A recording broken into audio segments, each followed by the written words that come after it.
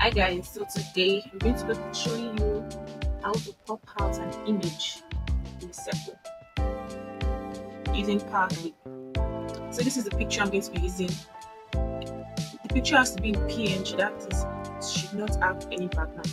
Now let's go to our shape to draw this circle.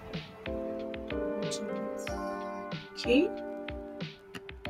Now we have to Powerclip into the circle.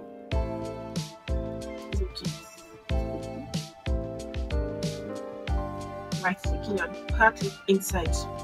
Can you see? Edit. You should make sure the picture is coming out of this circle. This is popping out of this blue art blue. Okay. So you copy the picture. Let's make it up. When you copy the picture, I use Ctrl+C or you right click and yes, copy. Now I've copied the picture. Come here, stop editing content. That means we're done editing Powerclip. So let us paste the picture we copied. Right click. Then Ctrl+V. We already placed the picture. So now you come to the shape tool. You see, I'm trying to put it in.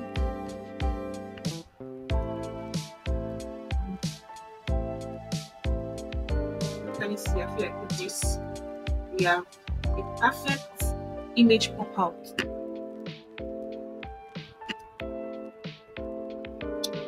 So please like my video and comment and subscribe to my YouTube channel. Thank you.